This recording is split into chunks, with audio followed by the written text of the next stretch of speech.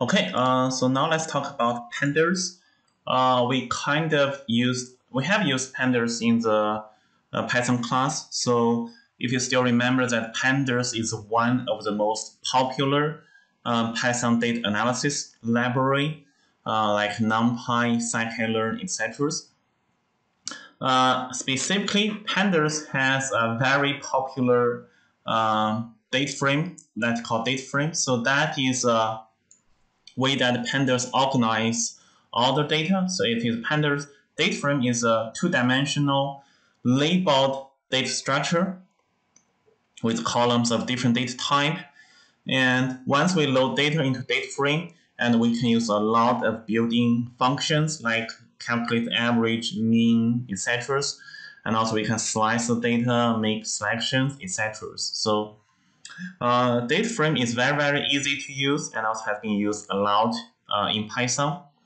And pandas can read data into data frame format from multiple resources. Like last semester, we load data from CSV file and also Excel files, if I remember right.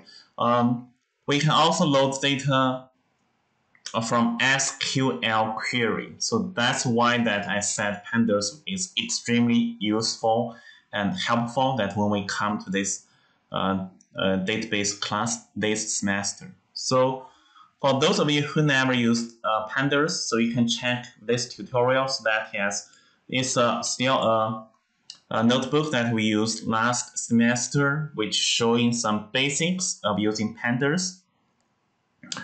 So here, I'm going to show that how we can use pandas to load query. So first we import pandas Python library, and if you remember last semester we are using read CSV file, I think, and we tell where the CSV file is. And this semester we are going to read the SQL statement, the function that will pass the loaded query into a data frame structure. So in that premises, you have to tell two variables. So the first one is that SQL statement, which you can use the one that we already defined, or you can use a new SQL statement. And also you need to pass the connection variables, which is created by using PostgreSQL Python library. And once you have that data frame, and you can just call the data. So here we're using slicing again. You can see it's very nice that we have the variable names and also we have all the values. Okay, so let's do it here in our notebook. So first I'm going to give it a new section name. So pandas part. So first let's import pandas. And I think by default it should be already being installed. Okay. And next, let's load the data and also pass that one to a data frame variable. So we call data frame pandas dot read SQL query. And now in this premises, we are going to pass this SQL statement and also this connection variable. Okay, so make sure that your notebook is still open and also you didn't close your notebook. So if you close your notebook, you have to run those, execute those cells again so that you can make sure that connection and those SQL statement are live. And next, let's pass that SQL statement and also the connection. And let's just call the data frame. So here I use comma so that I want to show all the data. Okay, so now it's pretty nice. So it shows all the data in our database. So if I just want top 10, so we can have the top 10 database. And we can also select the column. So for example, if I just want to use want to see the bedrooms, so I can treat that one as a dictionary. Okay, so now it only retains the bedrooms. Okay, so pandas is very flexible to play with. And also in the Python class, we also mentioned the date visualization functions in a date frame, so which is the plot function. Plot function is actually a web of the matplotlib library, but we can use plot directly in date frame. So it's a plot can create some visualizations with other columns with labels. And by default, the function will create a line chart. And next semester, we are talking more about visualizations. So line chart is great to visualize the trends of the variables. Okay, so here let's see one example. So here, let's define a query that we want to get the average price per year. So here we define the query as select built year of the house being built in, and we calculate the average price. So that is the aggregation function in SQL as average price. And still from this public.housePrice table, and we want group by the year of house being built, and we also order by the year of house being built. Okay. And we didn't specify descending or ascending. So in this case, by default, it will be ascending. And next, we can visualize the data. So first, we get a date frame. So here I use a different date frame name and also SQL name so that we all know that what each SQL statement and also each date frame stand for. And again, we're using pandas.read SQL query so that we put the SQL statement and also it has the same connection information to that date frame variable. And next, we can just simply plot. And we have to specify, okay, for the X, we want the year, so the year that house being built. And for the Y, we want the average price. Okay, and now in our notebook, and we'll see this visualization that's been created. So we can see that there was a peak in that year and also another peak in that year.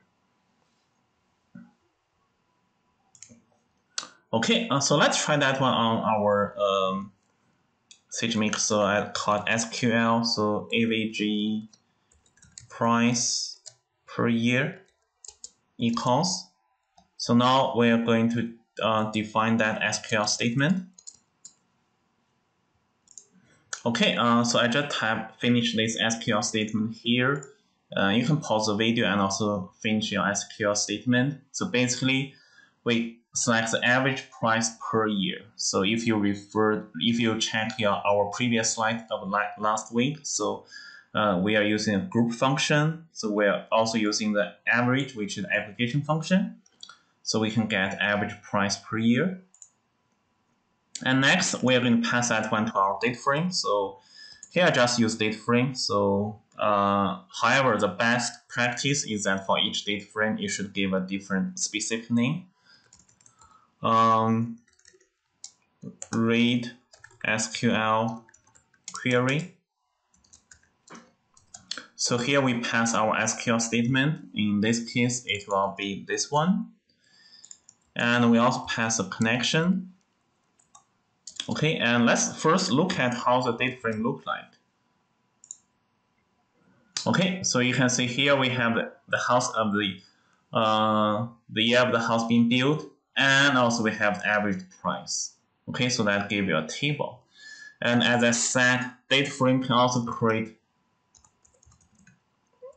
use a plot function, and so create a line chart. So by default, date frame.plot will give you a line chart. So here we tell that X equals the house that's being built, and Y equals the average price. So that is this one.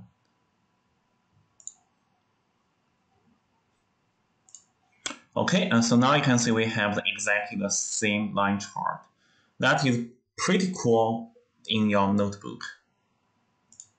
And also, so that also one advantage of analyzing data in Python versus in pgadmin, because in Python we can visualize the data, and visualization will be more efficient than just looking at the tables. Okay, so let's look at some other simple visualizations. So we have tried those one in the Python class. So the first one is histogram. So histogram is a grid. It's normally used to show the visualize the statistical distribution of a single variable. So I think the procedure is that first you define the query. If you want to visualize the previous data, you feel free to do that. So however, here we define a new query that we select all the price and of area from our table. And next, we can see that we can select the price only and also dot histogram, and that will create a histogram for us. So it's very easy and pretty straightforward. Okay, so let's see that one in our notebook. So first, let's define SQL. Here we want to get the price and also area, which equals, I believe this SQL statement is pretty simple.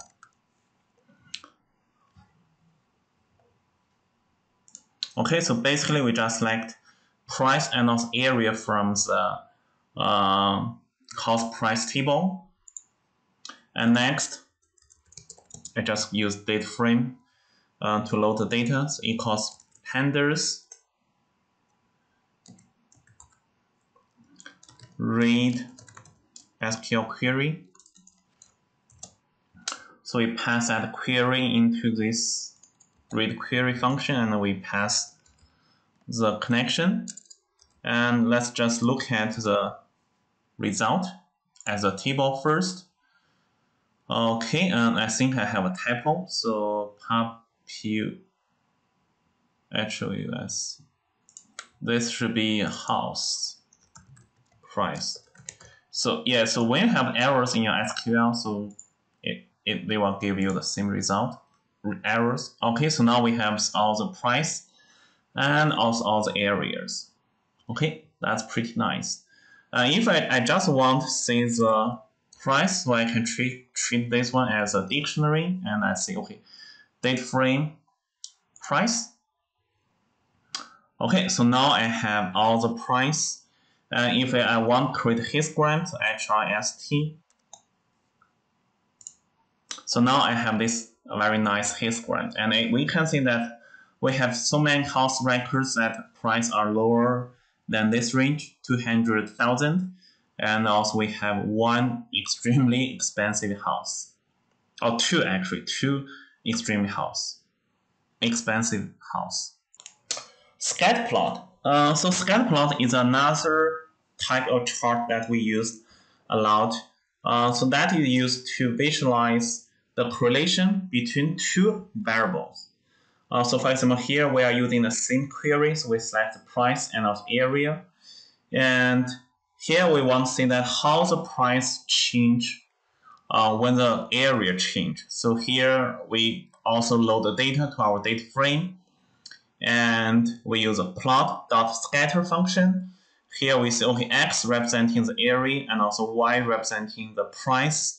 And now we can see there's a very strong positive relationship between price and area, that when the house become bigger or the area become bigger, the price become higher, so the house will be more expensive.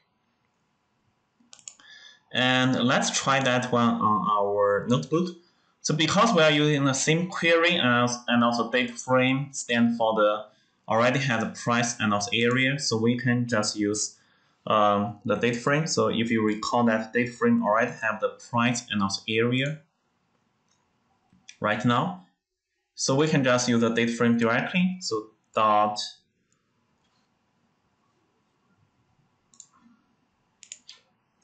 plot.scatter, and here we have tell X equals area and also Y equals price. Okay, make sure you are using the right quotation mark.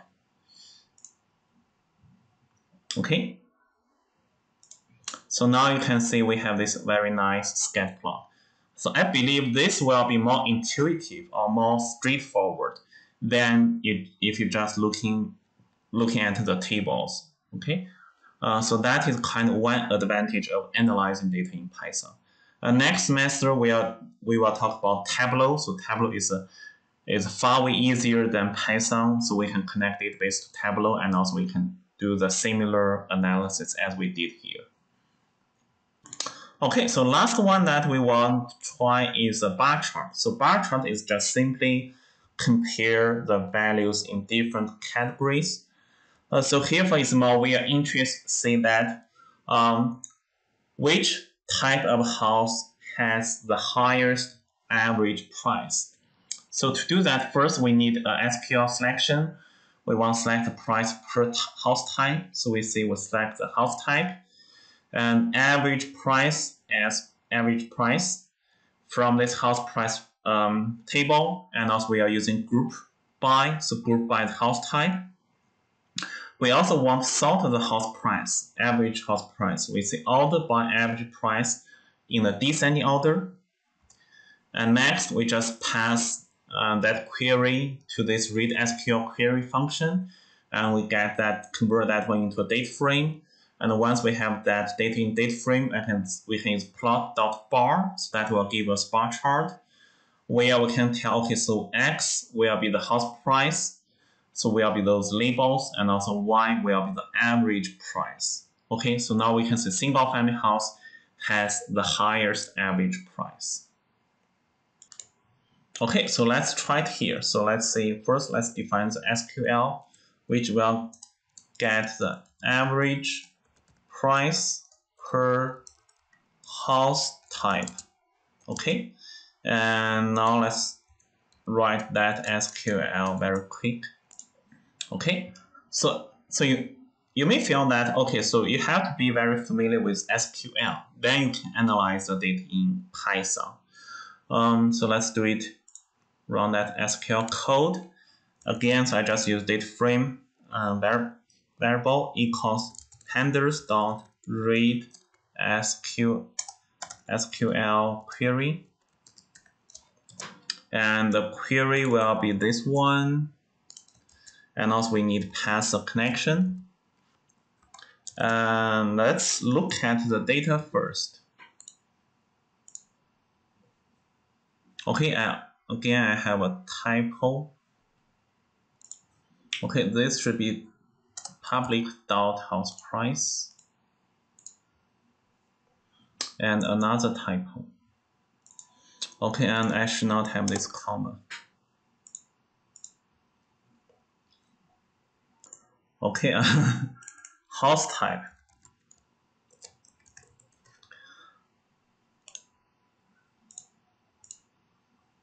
Okay, so now I have this nice table. Okay, so it's not bad. I mean, only 3 columns. But if we want to visualize that one in the bar chart, so plot bar and Y equals average price, X equals house type. I believe you will have more errors when you're doing this lecture demo, okay? Okay, pretty nice. And we also have a legend here. So single family home has the highest average price. Someone who are familiar with pandas may have a question that why do you define such complicated queries in SQL? Okay, so because if you check the tutorial that I provided, you'll see that in pandas, you also have those group functions, mean function, etc. So why do you need to write that complicated query in SQL? Okay, so the answer is that when you have huge amount of data, doing those analysis, like aggregation queries, will be far way faster in database.